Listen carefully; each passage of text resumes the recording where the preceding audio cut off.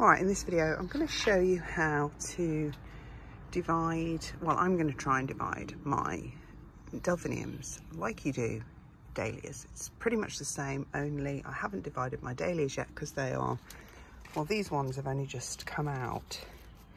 Got a little bit of a start on that one. I do have some that are at a further stage indoors.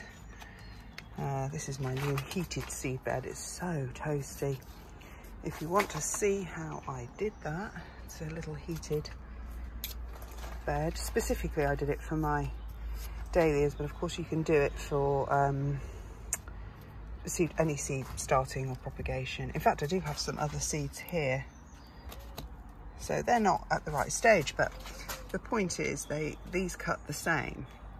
So if we look at some of these dahlias that I grew last year for flowering this year, they only have one stem, so you can't take a cutting from, here's another one here, only has, what is that one there? Here's just a weed behind it there, so just one stem. So there's not a lot I can do with that one. But then you see others, like this one is a perfect candidate, so this is the one I will do. It's divided here, so we can see that we could cut this one off and create another delphinium of exactly the same variety as this one to go out in the garden. And here I have another one, so I'll keep these here and I'll just clip off this one here, and this one I think will also be easy as well. So I've got at least 3 that I can work on to create at least three new, possibly more. There's another one there, delphiniums, before and get them rooted before they go outside. So the first thing I'm going to do is I'm going to get a jar of water, because as soon as, and a knife, sharp clean knife, because as soon as I take this off I want to throw it in a jar of water. Alright, so here we go. What I'll do is I'll just clean off a bit of the soil around here. Here's my water.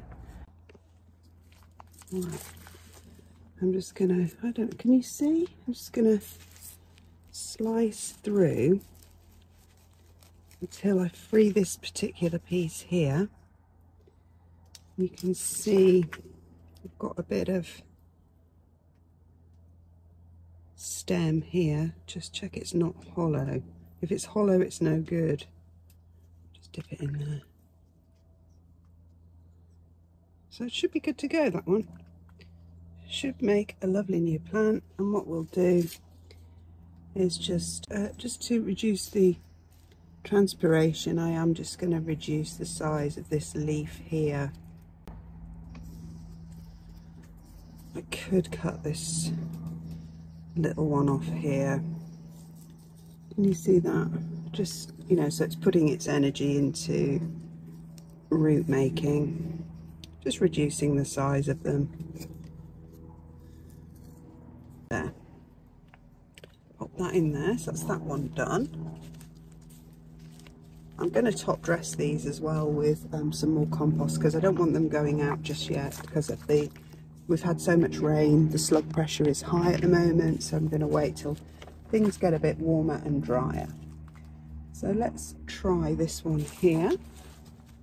You can see there's a definite division, a nice division here between these two plants. Can you actually see? It's really hard for me to see what's going on the camera screen. So let's dig down a bit here.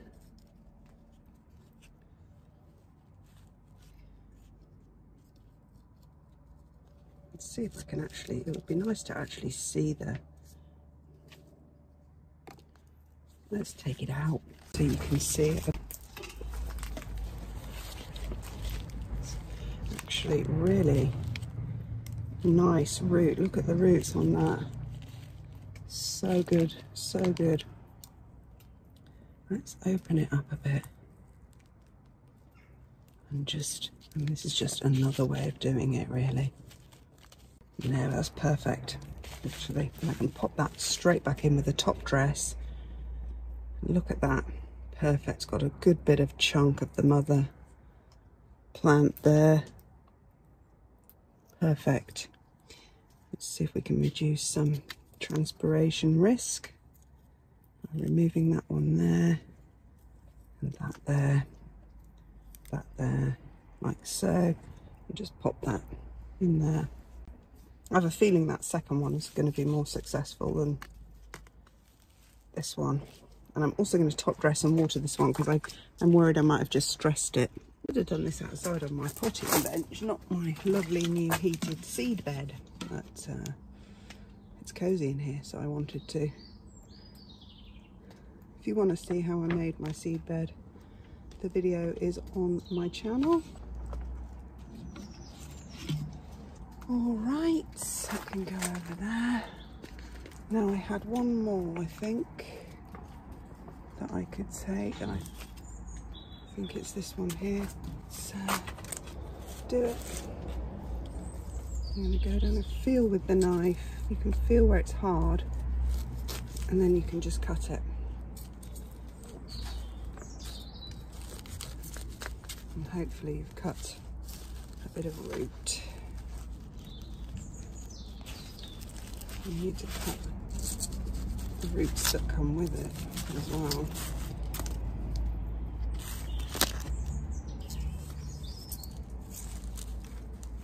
Here we go.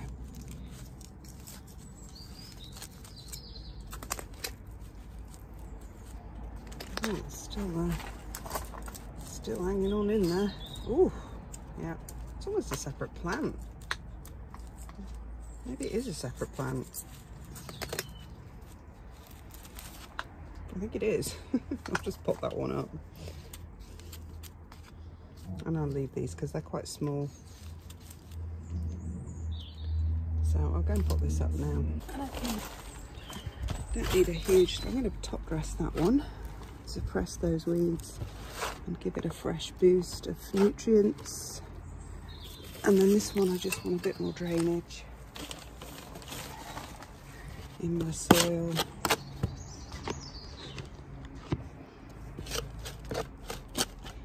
Like so.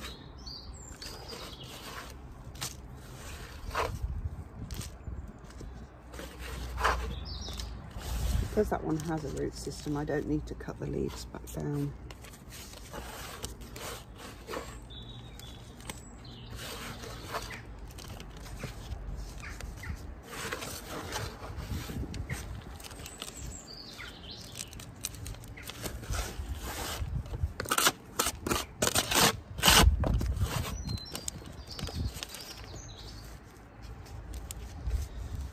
So I have new delphiniums. Let's go and water these.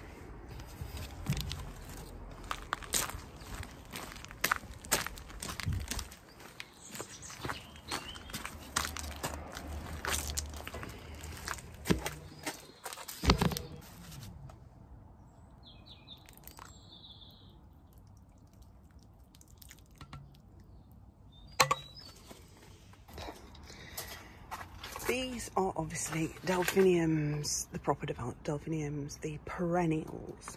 So these come back every year. They die back to the ground and then they come back every year. And they need to be sown the year before if you want them flowering. So they won't flower the same year is what I'm saying. They need a good, year to put on growth and bulk. But these ones here, and these are all, I'm going to pot all these up as well, are the annual variety, which are what we call larkspur delphinium. Larkspur. And these will flower first year and can be treated as an annual, but I've noticed mine, in fact, do self-seed as well. So that's the difference. And you can see a slight difference in the leaf formation as well. This is the delphinium. And this is the larkspur, the annual delphinium.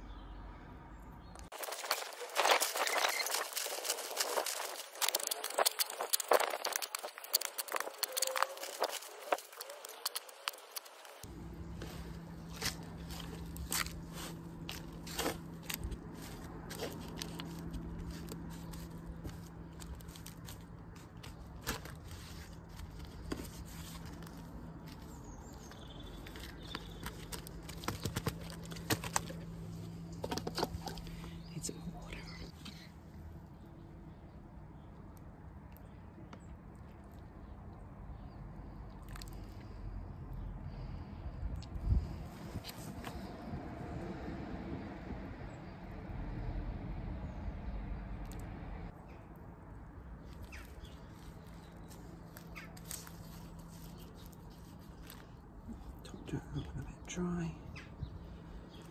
It's a little bit wet, that.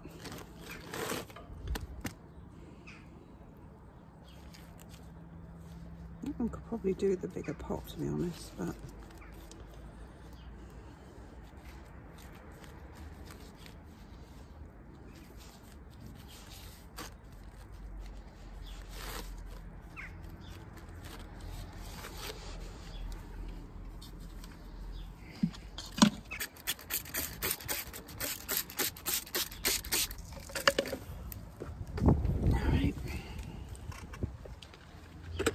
I do put a little slit in these here so that they're more flexible to fit in, you know, the various different pots. There's one.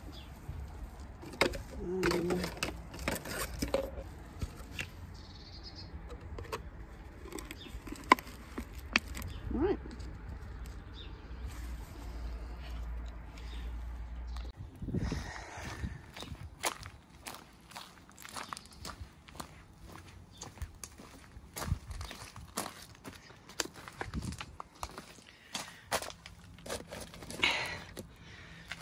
They go there because I don't want them having really direct sunlight until those roots are a bit more developed.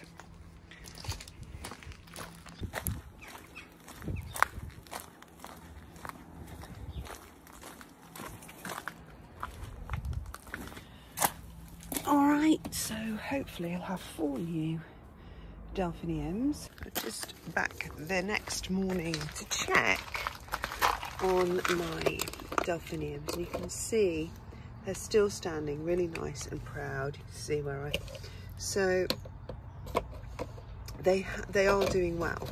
Sign that I've, you know, not done a good job of it would be by now that they would be wilting and in trouble. That one's a bit squashed from the bottle, but it's otherwise okay. So obviously you need to keep an eye on these. They're out of direct sun in this warm, toasty environment in the greenhouse. So if we look up here, you can see I've put them here behind. So there's lots of warmth coming in, but they're not getting the direct sun just there. So that's good. And while I'm here, why don't I just show you this completely flowered under the grow lights. It's actually quite cute. I actually quite like it after all that. There we go, delphiniums.